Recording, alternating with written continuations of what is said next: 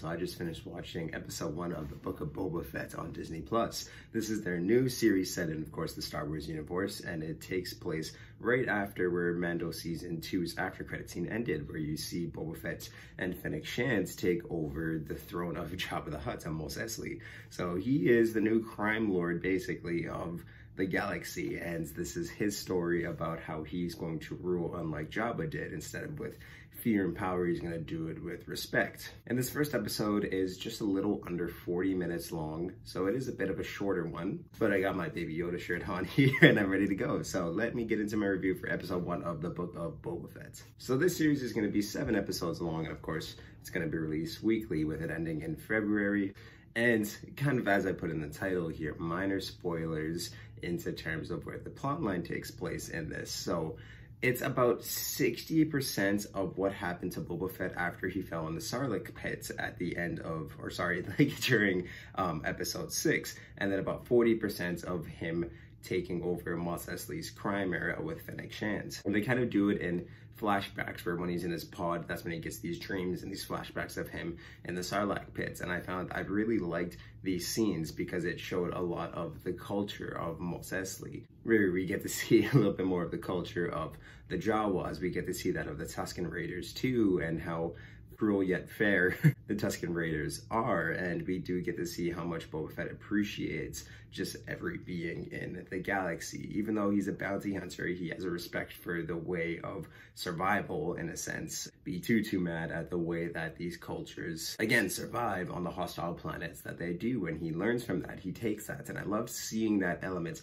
of Boba Fett, and they kind of weave his experience after falling into the Sarlacc pit into how he's going to rule as the new Hutt. So I thought that was just very interesting how they're able to kind of tie that past experience into his present day with Fennec Shand. He's kind of not taking the advice of Fennec and the people who ruled with Jabba, and of course there's people there to challenge him, but he's sticking true to what he believes is right and the rule that is going to be the most prosperous for him. We are, of course, going to see a bit of a change in this because we get some action sequences and just a lot of foreshadowing as to what could come from this series after this first episode. We see a lot of that in terms of, well, one, a fantastic fight scene with Fennec Shand and Boba Fett against some unknown assassins who are there to take him out. I believe that these are, we get word of a mayor who wants tributes from Boba Fett instead of giving it to him, and someone who just doesn't respect his power or his status right now. So I think these guys definitely tie to that mayor, but we're gonna have to wait and see. But I loved that fight scene so much. It was easily one of the best that I've seen just any Disney Plus show do, and that's including the Marvel shows. I really liked it. It makes great use of course, Boba Fett's armor abilities. Same thing with Fennec, same thing with Gamorrean guards, same thing with just the tech that we see in Star Wars.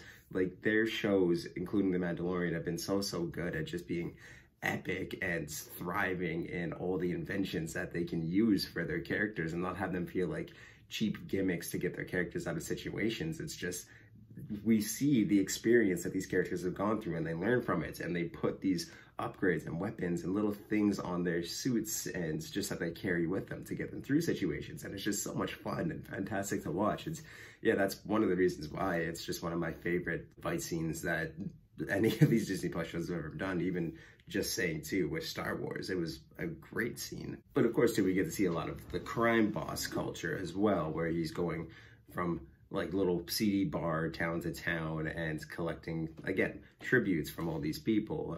You see the ones who don't respect him, the ones who do, and the ones who are questioning the way that he's doing things.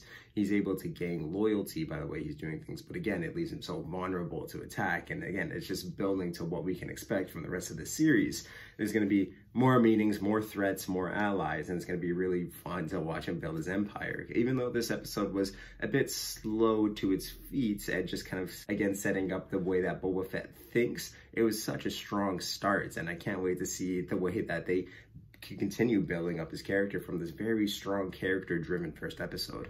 And once again, the performances all around are absolutely fantastic. I love Fennec Shan's character, and we do get to see her shine a little bit here. She's definitely, in a sense, the devil on Boba Fett's shoulder, but she's so smart and tactical with the way she does things, and she's going to be a great addition to this show, and I can't wait to see more of it. And I'm really excited to kind of see their histories kind of play back into this show, where I'm really hoping for a Cad Bane appearance later on, because both of them have history with them, and it'd be really cool to see these bounty hunters maybe try to do what Boba Fett did with Hut's throne and take it away from Boba. There's so much that they could do, but I love this first episode. I love kind of the bounce back to see how exactly, of course, Boba Fett survived the Sarlacc pits, and just getting into the mind of him and how he thinks was super fantastic, and it was so much fun to watch, and it was just very interesting too. So all it's taken together, again, bit of a slow start, but so strong. So that is why I'm going to give Book of Boba Fett an 8.5 out of 10. I thought it was fantastic. I loved it. And I'm so excited for the rest of the 6 episodes to come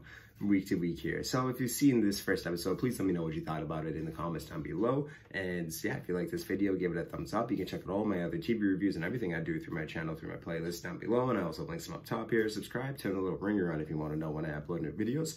If you want to check out everything I do Twitch live stream wise, there is a link to that in the bio of this video and on my channel. And both of those places, there's also a link to the Media Mountain, which is my Discord, where we talk about movies, video games, Star Wars, comic books, pretty much everything that's awesome in this world. So you can definitely take a look at that, join that amazing community, help make it even more amazing than it is already. And yeah, just awesome, guys. Go check out Book of Boba Fett on Disney Plus.